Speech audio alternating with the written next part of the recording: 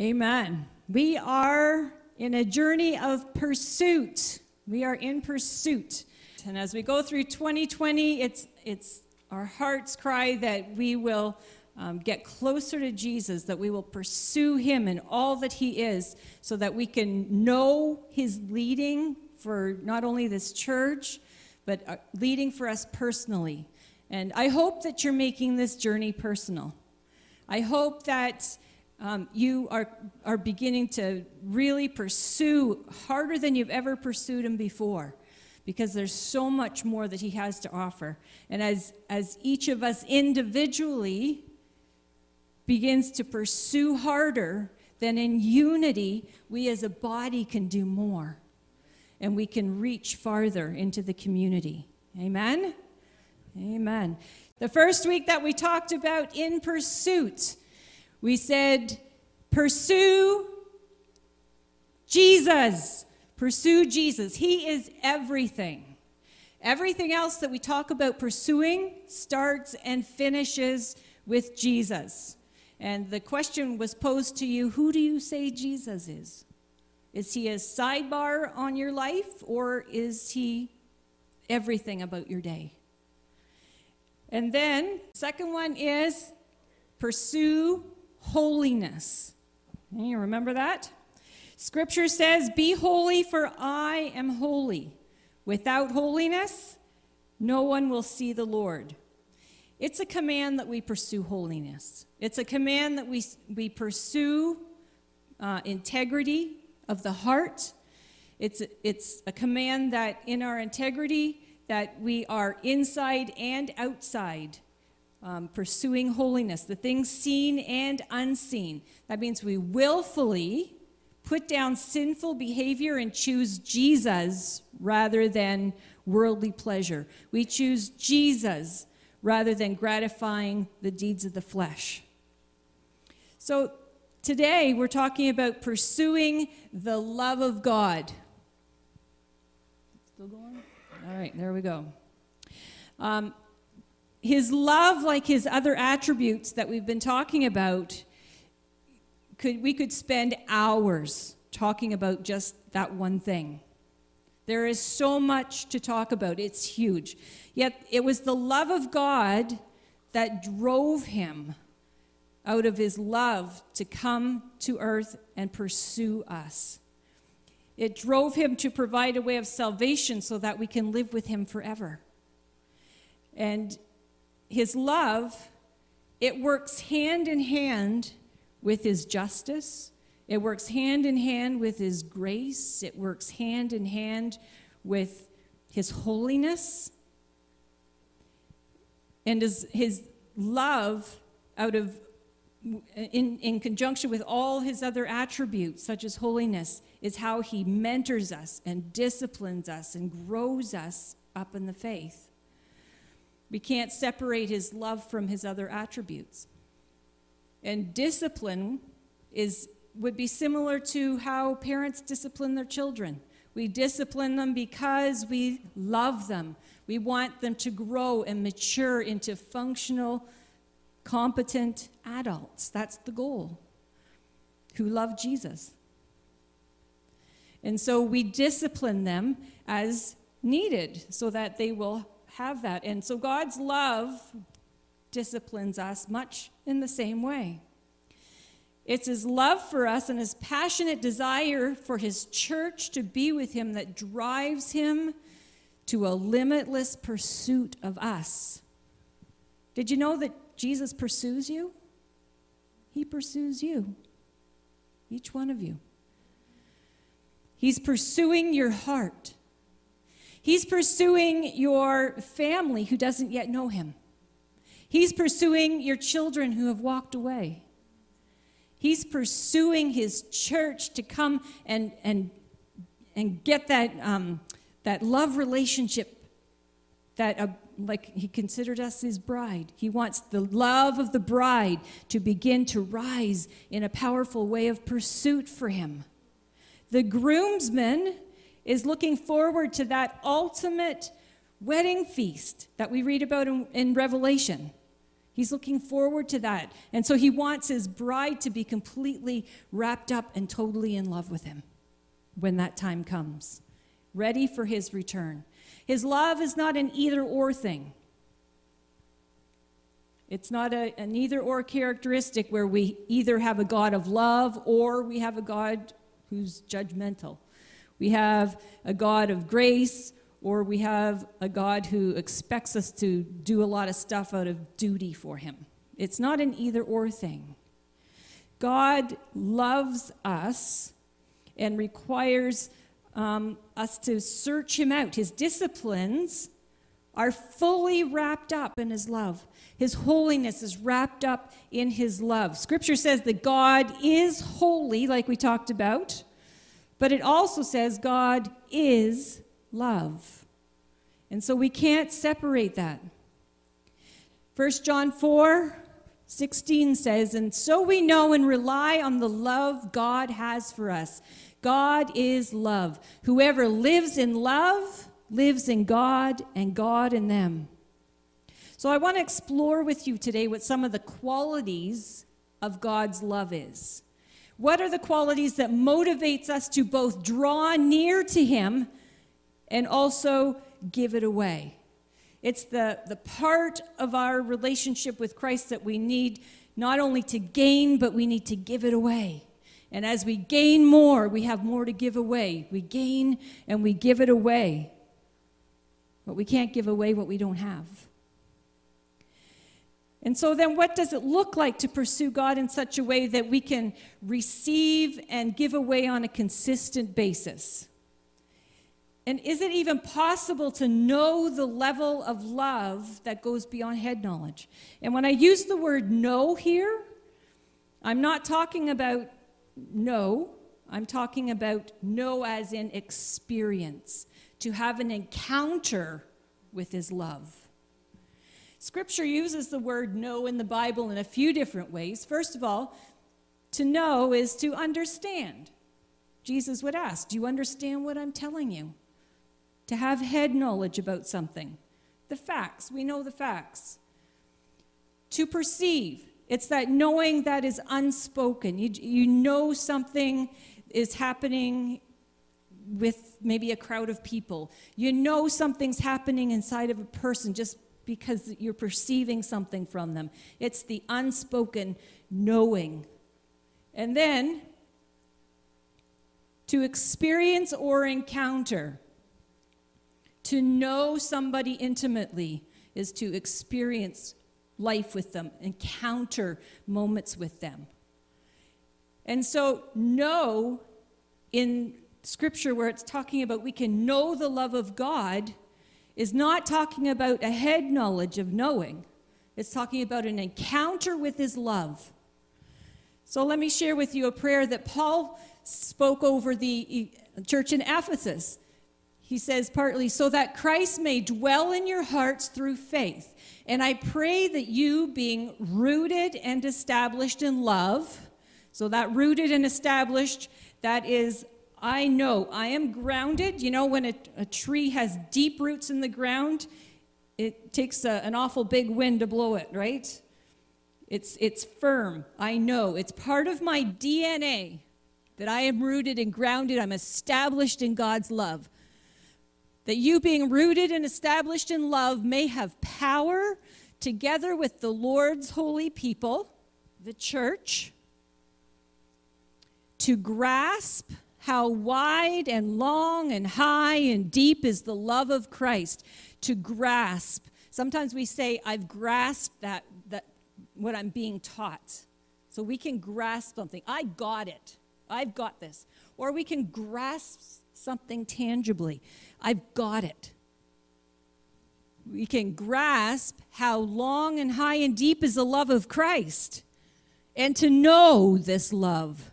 There's the word know. This love that surpasses knowledge. It goes past the head. I'm experiencing it. I'm encountering his love. And that you may be filled to the measure of all the fullness of God. In my knowing, in my encounter, in my experience, I am being filled to the measure of the fullness of God. goes past knowledge, head knowledge. If you were to explain to me how a rocket engine is built, I could write down all of, 3 steps, is it? I doubt it. Probably more like 1,000 steps if you were to list it. I could write them down, So I would have some sort of head knowledge about that. But you know what? I could never understand it. I could never perceive it. I could never tangibly grasp it because it goes beyond my ability to understand science and chemistry or anything else that goes into it. I have no idea. But in Ephesians, it tells me that I can grasp something that's even greater than a rocket engine. I can grasp how deep and wide and high is the perfect love of Jesus. Will I ever grasp it 100%? Not on this side of eternity. But I can grasp enough that will do me my lifetime. And so I want to explore 3 facets of God's love with you this morning. The first is God's love is extravagant. Say extravagant. The dictionary defines extravagant as exceeding the limits of reason or necessity. And a couple other words that help to bring definition to it is profuse, which is pouring forth liberally, and lavish, which means expended or produced in abundance. When God does something, he does it beyond what's necessary. Look at the oceans he put in the world. I mean, did we need all that water? He did it. He gave us a liberal amount of all that water. He exceeds the limits of reason or necessity. He pours it forth liberally. He lavishes it on us. Even Scripture says in 1 John 3:1, see what great love the Father has lavished on us, that we should be called the children of God. The kind of love that God demonstrates is active and creative, and it calls us the children of God. When it says calls us, that word calling, it means more than just naming us. It means an inauguration of a relationship. He's inaugurated a relationship with you that he calls you his child. And that relationship is best pictured sometimes by the metaphor of parents and children. God's creative act of love. We belong to God as surely and permanently as children are to their natural parents. And John emphasizes when he writes further, he says, and that's what we are. Now we are children of God. We don't simply look at a love that's out there somewhere and think, wow, that's so beautiful. We have a love that is internalized. It's inside of me because God is love. And I can marvel at the love that resides inside of me because I can experience it. The extravagant love of God allows us as believers to place our self-worth in him. In the fact that he loves us. We are his children now, not at some time in the future. We are his children now. We are God's children, and we're becoming more and more of a greater reflection of who he is as we grow and go deeper into his love and explore his character. See, we're created to be a reflection of him. And that reflection in our pursuit should cause us to run from sin and want to just bathe and be lavished in his love. The Passion Translation reads it this way: look with wonder at the depth of the Father's marvelous love that he has lavished on us. Love those words. This love is agape love, which is an affectionate and a benevolent love. And I even looked it up in the Strong's Greek Translation Dictionary. Further, it describes it as a love feast, and to love with affectionate regard. Isn't those cool words? A love feast. He regards you highly. His love is extravagant. When we pursue the love of Jesus, we are pursuing an affectionate encounter with him. We are pursuing an experience of his love which causes us to continue to move more and more closer and closer towards him so we can be like him, and then so we can give it away. That's the goal, to give it away to those who need it too. We can have all the head knowledge, all the facts listed about Jesus' love, but until we encounter his love and are filled with his love, we will never know the wonderfully overwhelming depths of it and be able to give it away. See, it's one thing to be able to share with other people the facts, but it's another thing entirely to be able to say, I have experienced the love of Jesus, and this is what it is, and I want to give it away to you. Totally. Anybody can get facts from anywhere.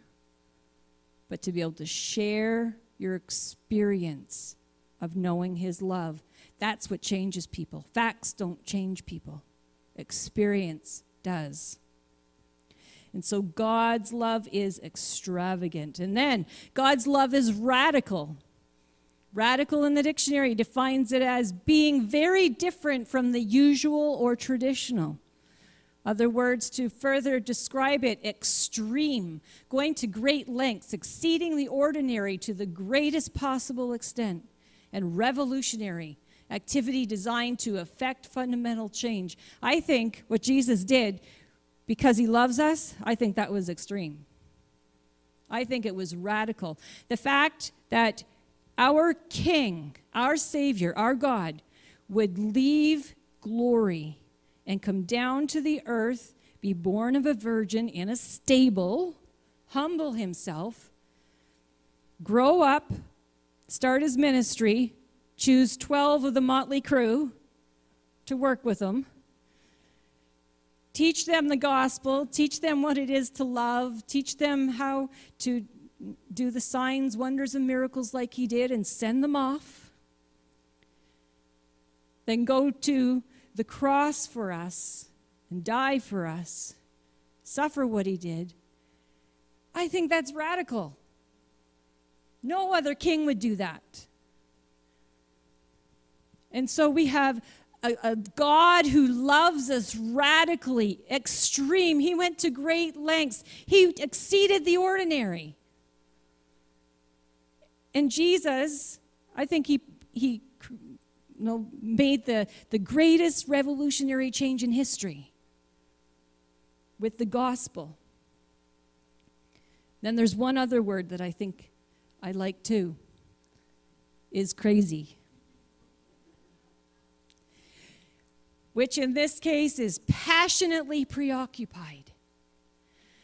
See, it would take Jesus to be passionately preoccupied with the goal of his affection when he died on the cross, to be able to go through all that he did. He saw every one of our faces when he was going through that suffering.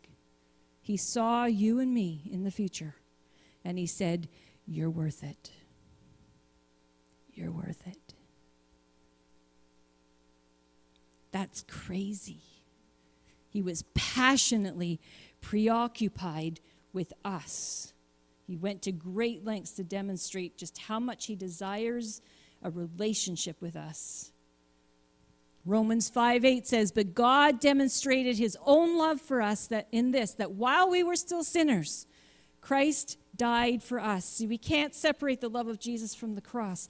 And the fact that he came and demonstrated that love before we could offer it back, while we were still in our sin, while we were still rebellious, while we still wanted to do it on our own, Jesus died for us so that we could be free. I have a friend who was sharing a conversation between herself and someone else she was talking to. She shared this conversation with me. And the other person was, I don't know, of Muslim or Hindu or one of the Eastern faiths. And the other person was asking, what's the difference between your God and my God? And I thought her answer was brilliant. She said, well, your God, you have to go looking for. But my God, he came looking for me. That's the difference.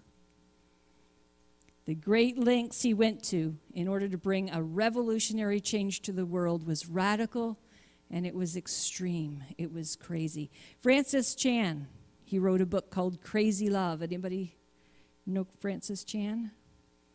His book, Crazy Love. He says that when he talks about being in love with Jesus, he talks about being in love with him through experience. He said it can't be a legalistic thing where we love out of duty. It has to be out of this crazy love relationship with him. You see, his love is not a legal thing. It's not something we work to earn. It's not something that we can do anything better in order to receive. We can't experience this radical love unless we pursue it. And the closer we get to Jesus, the more we can pursue him, the more we can experience it. And then thirdly, his love is tenacious. The dictionary defines that as not easily pulled apart, persistent in seeking something valued or desired. A couple other words to help out is stout, which suggests an ability to endure stress and pain, and stalwart, which suggests an unshakable dependability. Unshakable dependability. He will always be dependable. Scripture says he is faithful. He will never let you down. An ability to endure stress and pain. That's not his stress and pain. He has the ability to endure our stress and pain. When we go through moments where we think, God, I don't know if I can do this. God, I'm not sure it's totally worth it. God, I'm hurting. God, I've been offended. Our stress and pain. God, I'm going through so much grief right now. Where are you? He has the ability to endure our stress and pain, our anxiety, our depression, our hurt. He doesn't leave. He stays close by, even though sometimes it's hard to feel him always. But he's close by, and he's ever got his arms open for you to run back to his love, to climb up into an embrace with him because of his love. He has the ability to endure, and he's totally dependable. Psalm 139 talks about this. I'm not going to read the whole chapter, but if you need encouragement that God knows you, he knows where you're at, read Psalm 139. David talks about, you've searched me, Lord. When I sit and when I rise, you know me. You discern my goings and my comings. You know how I speak. You know what words I'm going to say. Where can I flee from your presence? If I go to the heavens, you're there. If I make my bed in the depths, you're there. If I rise on the wings of the dawn, you're there. You're guiding me. Even when I was being created in my mother's womb, you saw me and you counted my days. You had all my days planned before I even breathed a breath for one of them. Your eyes saw me. And then he says, how precious to me are your thoughts, God. How vast is the sum of them. Were I to count them, they would outnumber the grains of sand. God thinks of you. He thinks of you, and he has wonderful things that he's thinking about you. And so sometimes you go and you spend those moments of prayer and just getting into his presence and, God, what do you think about me? What are you saying to me today? And we can have a beautiful, almost a conversation, you know. He tells you what he's thinking about you. And it can be such a beautiful moment if you allow it to be. Jeremiah, we all know Jeremiah 29:11. He knows the plans he has for you. He's got a hope and a future for you. When you call on him, he'll listen. When we seek him, we will find him. That's a promise that we have. There's a scripture also that tells us that God is a jealous God. He's jealous for you and me. It's not the kind of jealousy that makes him angry or offended or any of that, but it's the kind of jealousy that he's pursuing your heart. Do you remember when you had your first falling in love, maybe many years ago? That person that, oh, I just love them. And maybe you had plans to get married. But you were so in love with them, you so wanted their heart to return that love to you, that if there was anything that would threaten that relationship, anything that would threaten their heart maybe growing cold towards you, you would do anything to keep it. Remember that feeling? You would do anything to spend time with that person. That's the kind of jealous love that God has for you. He will do anything for you, anything to keep your heart from being stolen from stolen and sent to other people or places or things, material wealth, anything. He wants to keep your heart. But you know, he's not a God who will force you. He wants you to choose to love him. Romans 5:5 says that God has poured out his love into our hearts by the Holy Spirit whom he has given us. You know that word pour in that verse? It literally involves being tipped over, overflowing, and gushing into our life. See, the Holy Spirit is like liquid pouring into our heart, filling us to overflowing, and the flavor of that liquid is love. Jesus modeled God's love. He touched the untouchables. He spoke to the forsaken. He reached the unreachable. And Jesus' death on the cross demonstrated the depth of God's love. We know the popular verse, John 3:16, for God so loved the world that he gave his only son, that whosoever is, you can put each one of our names in there. So that when Lisa believes in him, I won't perish, but I will have everlasting life. You can put your own name in there because he loves you. An object's value is always determined by the price paid for it. The item on the auction block, it might look like a piece of worthless wood to one person. It might look like something that could hang on a wall in the basement to another. Still to another, it might look like an instrument that maybe a beginning student could use. But to the person who knows its value, if he knows that it was built by Stallworth, he knows its value, and he will pay a good price for it. Stalwart violins, people will pay millions of dollars for one because of the quality of it and because of who made it. But if you don't know the value of it, it's hanging on the wall. It correlates to the price paid for it. I read somewhere that somebody paid like $16 million for one of those. The value of God's payment for us tells us how much we are worth to him. Our value is high. And when we realize that the eternal God of the universe, who has a holy pleasure when he looks at us, that he doesn't want to harm me, but he wants to do good. His opinion of me is not contingent on anything that I do. When I realize that, it can revolutionize my life. See, we all have the same promise. His love is unconditional, it's free, and all we have to do is experience it and accept it and rejoice in it. His love is tenacious. So what does all that mean for us as we live out our Christian walk? The New Testament tells us what the greatest 2 commandments are. What's the first one?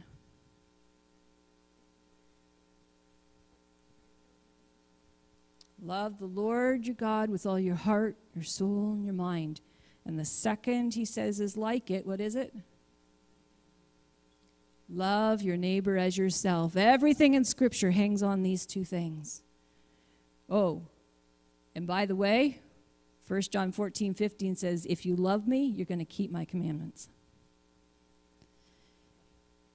And not just those 2, but you're going to keep them all.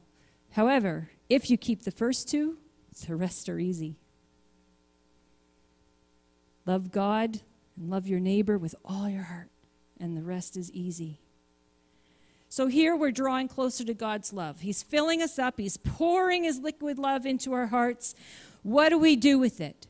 Well, first of all, we return it back to him. Second of all, we love others with it and give it away. How do we do that? 1 John 3:16. This is how we know what love is. Jesus Christ laid down his life for us, and we ought to lay down our life for our brothers and sisters. If anyone has material possessions and sees a brother or sister in need but has no pity on them, how can the love of God be in that person? Dear children, let us not love with words or speech, but with actions and in truth. That's how we love each other. And it's not just doing something resentfully or out of duty, but love must be sincere. 1 Corinthians 13 is known as the love chapter, and Paul teaches that we can be the most gifted person, the most qualified person, the person who has the biggest faith that can move mountains.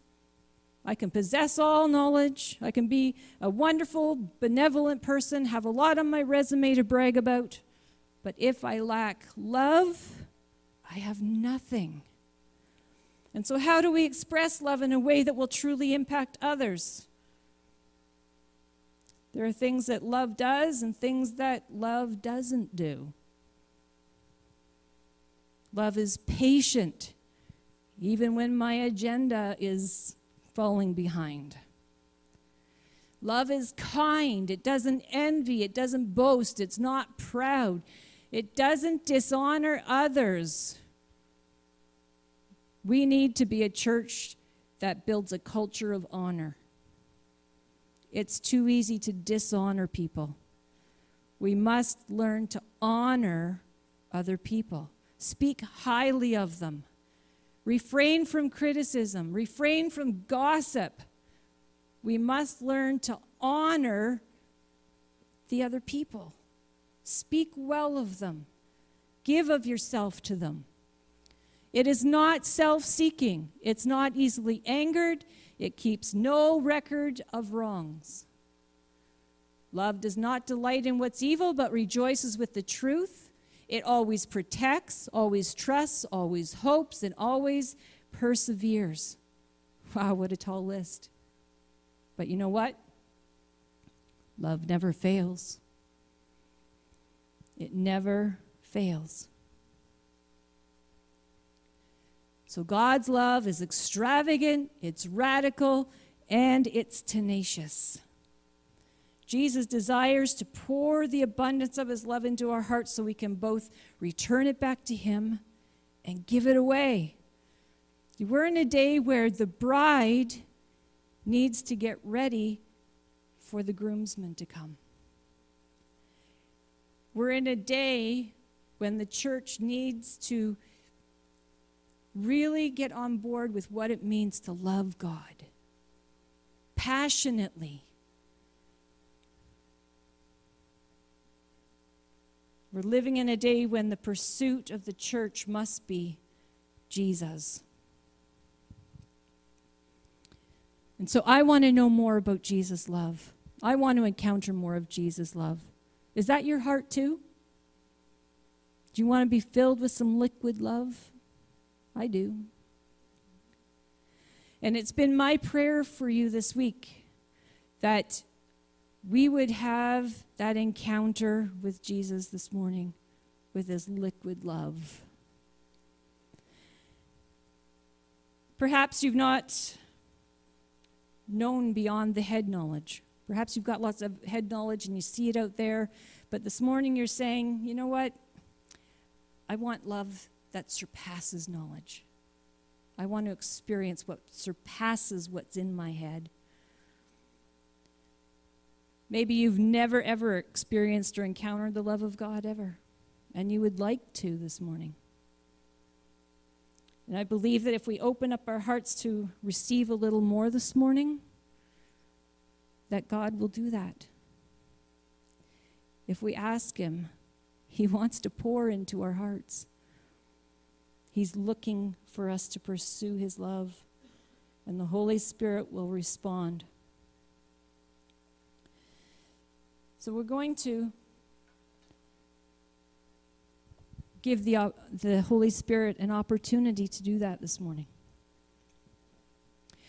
We're going to play a song called Reckless Love. You might know it. If you do, you can sing along. If you don't know it, listen to the words. And as the song is being played, begin to ask Holy Spirit to pour in his liquid love. And as the song is being played, don't wait for it to finish, but as the song is being played, I'm going to invite you that if you want to come up here and pursue searching out the love of God, that we can do that together. Amen? Let's